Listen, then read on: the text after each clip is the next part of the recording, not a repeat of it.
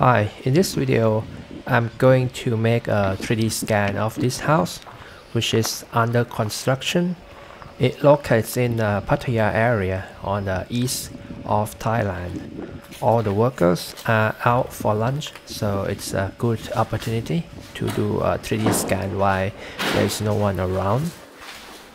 Okay, look at here. Somebody just put a column in the center of the exit way. This is very unusual. My target is on the rooftop on the 3rd floor, but I will make a 3D scan on the 2nd floor as well so that I can get the location of the concrete beam under the floor. Here's my 3D scan location. This is quite an open area with low feature, short walls and no ceiling. It could be difficult for tracking. Let's get started. The equipment that I use is called a SLAM LiDAR scanner. This one is a FJD Trion S1 from FJ Dynamics. The equipment on the right is the computer and the battery pack that I will strap on my shoulder. And here is the LiDAR unit that I need to connect it to the computer. To be able to get a display and control of the 3D scanner, I need to connect my phone through the Wi-Fi. The scanner comes with an app that I can use for viewing the scan data, and it also has an indicator, the green dot on the top of the screen that will change the color when it starts to lose the track. Like this one changed into orange color, that I have to turn myself into a direction with a high feature. This LiDAR scanner will emit the laser beam 300,000 points in 1 second, and it will shape like a sphere, so it will scan everything in a spherical volume and make cutout on the area where the operator is standing. The detection range of this scanner is 120 meters, so it can detect the object very far away in all weather conditions, either sunshine or completely dark. The scanner also can connect to a GPS receiver for better accuracy and scanning in an open area. But this project will do indoor scanning, so I don't need it. And this is a SLAM LiDAR, so I need to return to the starting point for error correction. So more on that later. Okay, this is just a demonstration. Next, I will do a full house scan in one single loop. Okay, this is the starting point on the 3rd floor. I will walk in the loop and come back here to finish the scan. Many times I have to walk backwards so that I can face the feature in front of me. Before I enter the room, I will wait for the scanner to scan inside and outside of the room before I go in. The SLAM LiDAR scanner has a sensor called IMU, the inertia measurement unit, so it will detect the movement of the scanner in all 6 axes.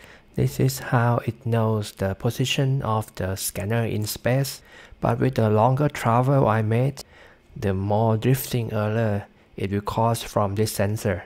So by going back to the starting point, the scanner will use a SLAM algorithm to correct the drifting error and keep it down under 20 millimeters, which is good enough for most construction work. If the scanning area is very large and I feel tired, I can stop the scan. Then I can come back and start where I left off. The scanner will automatically merge the scans together. Now I have walked for 6 minutes and 135 meters. The glass wall never been an issue for this 3D scanner. Only the mirror that can cause the problem. So glass is fine if there are not too many, but a lot of mirror is bad for the scanner. Okay, now I'm exiting the room and completing the scan. 200 meters of travel in 8.4 minutes. Scanning the whole house in 8.4 minutes. All the floors, walls and the ceilings all captured. This is the fastest method to survey the building. Okay, this is FJD Trion model, the software that comes with a scanner. I'm remapping the point cloud using the SLAM algorithm. I can also do this by using the computer that comes with a scanner without using this software, but it will take a very long time. Now my CPU is running at all costs 100% of CPU usage. So this step requires a very powerful computer. The white dot that you see is the trajectory of the 3D scanner. I can also import the point cloud directly without the SLAM process, but the accuracy is not reliable, so remapping the point cloud in the computer is necessary. So this is the scanning result. I have about 43 million points of the point cloud. My current CAD software with the hardware that I'm using can handle up to about 100 million points. If I look at the side view, I can clearly see the floor and the beam under the floor. I can use this point cloud for tracing for a 2D floor plan section or elevation of the building, or I can use it for remodeling.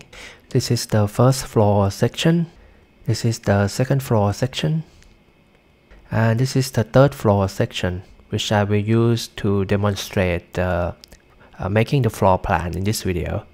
The only way that you can bring point cloud into Autodesk software products, you need to use Autodesk Recap.